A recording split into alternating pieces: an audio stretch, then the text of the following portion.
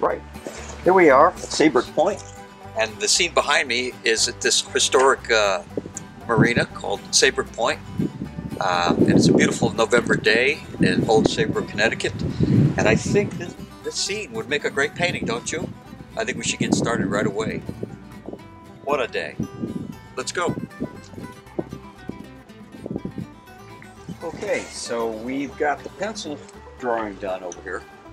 As you can see, the scene in front of me is this beautiful lighthouse and building right on the pier here in Saybrook Point. And now that I've got that pencil drawing, I'm going to get started on doing the first wash. I'm going to do this in 3 steps. First wash, second wash, and then third would be dry brush. So let me get a brush out, get a nice mop brush, and we're going to start with the sky background first. So I'll pick up some cerulean blue for that. Because Connecticut, we have a lot of that going on. Cerulean blue is really kind of a Connecticut sky. I'm just going to put that in.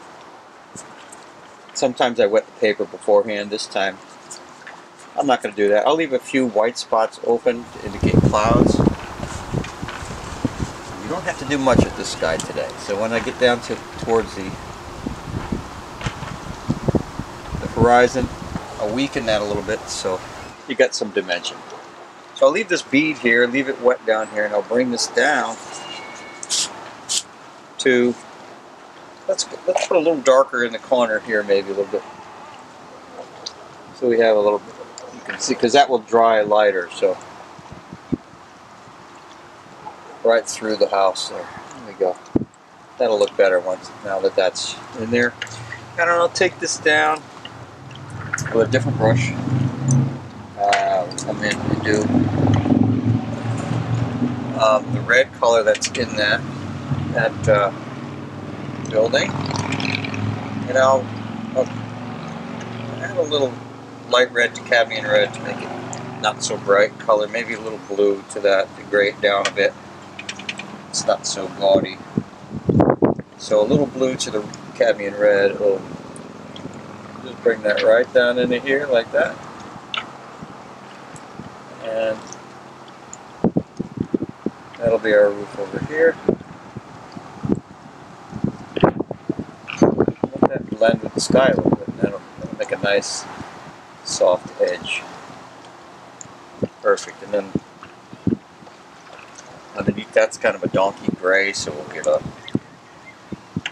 burnt sienna mixed with French ultramarine to grade that. So we'll just add that in there and just bring that down like that.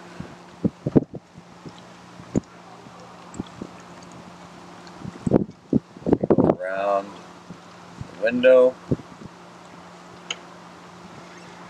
There we go. You don't want to be too perfect with that. And come down here, it's a little darker down here, so we'll just add a little more color, a little more gray to that. And bring that down. There's a window here.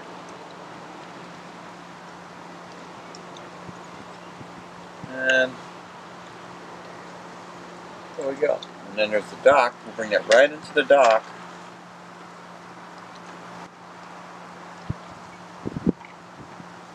Okay. And we're going to extend that. Now that it's still wet, while it's still wet, we can add some things. Right in here, I'm just going to come in, connect that house with the dock below. See that? Got to watch out here. We've got a boat. We want to go around a little bit, I think. Come around the boat. This is our first wash. So I'm trying to stay out of the way so you can see what I'm doing. And that's going to be this section here. While that's still wet, I can come in with some alizarin crimson and cobalt blue. That's way too much crimson, so come over the side here and just going to drop that in right in there like that. Even though it doesn't extend over on the side of the building, I'm going to put it in there anyway. So there you go there. The water down below here is kind of a turquoise or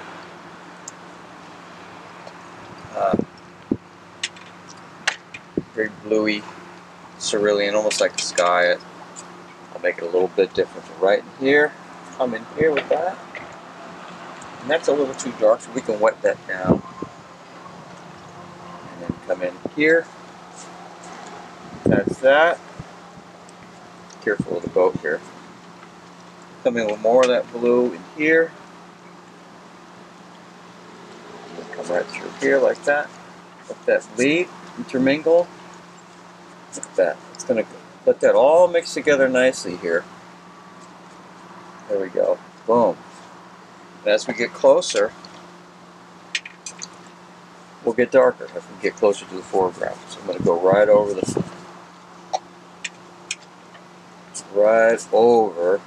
get some more of that cerulean in there. Put that in there. It's kind of a breezy, cool day today, so it's drying quickly.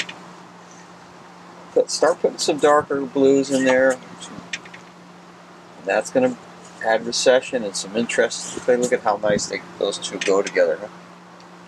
Huh? And work quickly here in this point here. Go some cobalt blue down in here.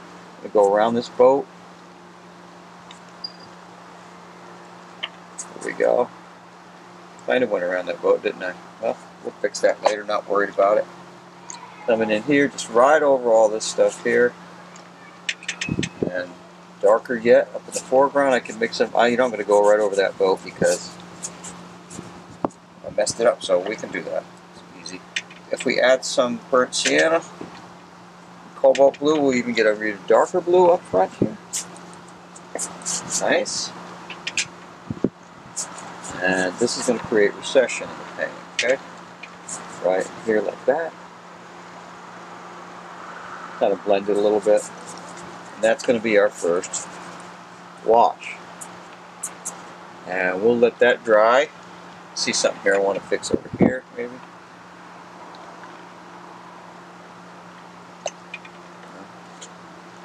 There we go. Don't want to fiddle too much with that. Later on we'll add the shadowing and everything. Alright, so we'll take a few minutes and let this dry, and we'll be back to do the second wash. Okay,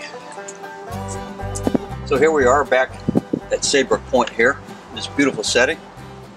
First wash is dry, relatively anyway, so I can come in and do the second wash. Let's start out with the lighthouse right here, the focal point. We'll mix some of this Payne's Gray, and we're going to put that right in here. And I don't want to get too fiddly with this. There we go. I'm just going to come down in here. I'm not talking to myself for filming. Alright, and then we'll continue that as a shadow. And there's a beautiful cast shadow here. Right down in there like that. And we'll go around some of these. Like that. There we go. Nice cast shadow. Over here. Darker on this side. I want to take some color out over here. It's a little too strong. We'll just wet that with water and come in and take some of that out. And then we have a contrast from the bottom half of the building to the top half. And there's a little cast shadow there I want to put in there. We'll use that same color. We want to be consistent with our shadowing color. Come in with the Payne's Gray right under here to show some. There we go. That's this nice shadow right under there. That's going to bring some depth into that building. Okay. And then it's darker here, so we'll come in here like that. That gives some depth. And underneath, we'll use that same kind of color. Can't see what I'm mixing with the sunlight the way it is. Really juicy dark like that. Isn't that nice? Look at that. Come right up to the boat. And be careful around the boat a little bit. There we go. Some darks in there. There you go. Look at that. Now that's going to bring out the boat. And while I'm at it, I'll put some of those poles in. We've got poles everywhere with real quick brush strokes. Like that. We'll stagger them. They come right into the water like that. Make them crooked. Don't make them all perfectly straight. That's no good when you do that. Just one stroke is all you need. Boom. Boom. See that? One stroke. Went into the boat there a little bit. That's alright. We got a couple maybe that are coming off in here. And maybe we'll make one over here. There you go. And these come below a little bit, so we want to come below there. And that's looking pretty good right there. Okay, so we can even go darker. Let's go juicy dark. Don't be afraid of the dark, as I always say to my students. And I think that's the biggest thing I notice with my students is they're afraid to put the darks down because it seems so permanent. And how am I going to ever fix that, they say. And I understand their concern, but stop it. Just get used to it. Notice how I'm holding them. A lot of times I'm holding the brush near the end. Whenever you can do that, it's a good idea. It makes it looser strokes, much nicer to look at.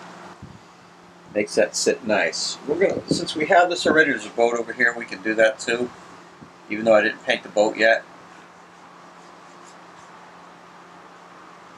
We can put that in there like that.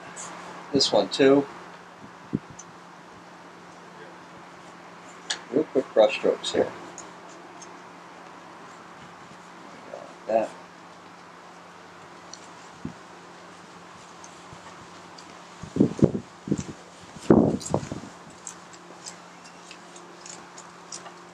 Put the reflections in here. This little S shapes is all you need here. This is a good brush. This is an Escoda Perla. This is what I'm using here. This paper is Saunders. I usually use Arches, but I wanted to try it out. I do like Arches a little bit better than the Saunders. They put too much, in my opinion, that Saunders puts too much wax in their on their blocks. This is a block here, and it kind of, it's hard to get the paper off. You know, when I go to get the paper off, what the heck's this over here? Oh, that's going to be the boat that I just, okay, so I just painted over the boat. We can fix that. Let's make that boat dark color, mysterious dark color.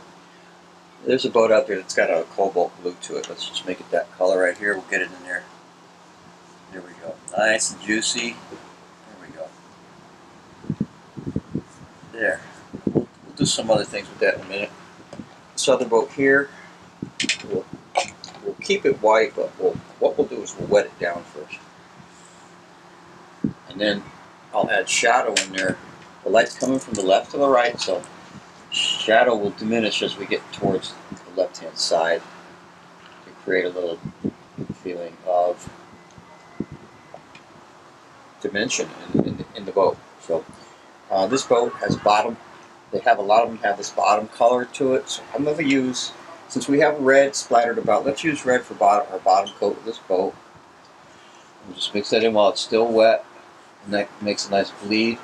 We need some more. Give a minute.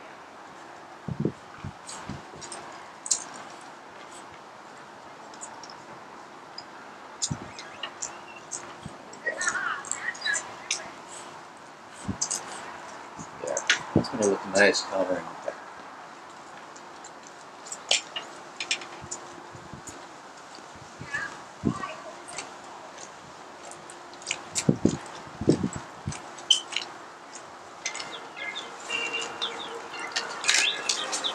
Howdy.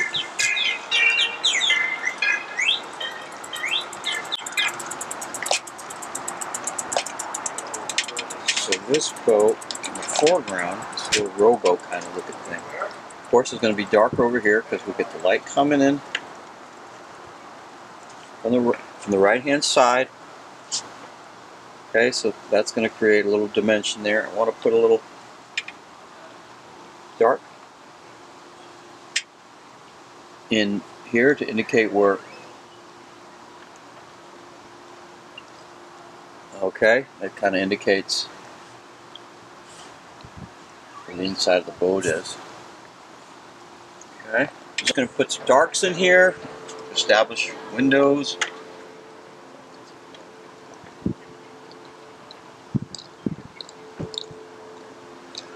Like that. Rooftop a little bit like that. Right here, there's always some kind of paint up there, isn't there? Put the darkest darks in right now. This is the final stage when we do the darkest darks. One thing about windows, when you're doing windows, you want to use like a brownie color. You don't want to get too worried about being perfectly square. We're just going to indicate. There's that town dock right at the edge of the lake that we could, there's always something. So just a quick brush stroke will do that. So here we go. Starting to come together. I think I'll put a little dark line down here to help bring this boat sitting on top of the water. This boat needs a little bit of help. I don't know about that line. Take that out of there. I didn't like that line. Okay, so we get reflections, we get some darks. I think I'm going to go in the background here. Give that some more depth. So I'll wet that with water. I want soft edges right above where I'm going to go. And I'll come in with some violets for that. Violets or grays would work just fine. And I'm going to mix some yellows in there. And the yellows will make it look like there's some shrubbery going on, some trees in the background. I'm just going to drop it in while it's wet. You'll see what I mean in a minute here. So we'll make a nice violet. Let's see, I need some blues here. There we go. Just going to drop that in like that. Give that some more. And I put that water up above to get the soft edges. And I can do the same below. I'm going to put it over here as well. Even though it's not in the picture on that side, I'm putting it in anyway for continuity. So now I want this. I don't want this to be so hard edged. Just add some water in there. And I'm going to drop some yellows in there. So I'll take some yellow ochre and just every now and then just drop it in. And that gives the indication of like some kind of trees, you know, going on there. Okay? Just a few of them. And that's all you need there. Anything else we need to do in this painting, we'll do back in the studio. This is about done. And usually that's what I do. I do about 90% out of doors. And then when I get into the studio, I'll do the last 5-10%. And this painting, I think I'll sign it. We'll call it a day today. So let's see, I think I'll sign it on this side here.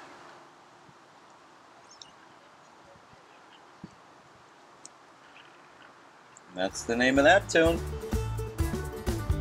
Happy painting. We'll see you in the next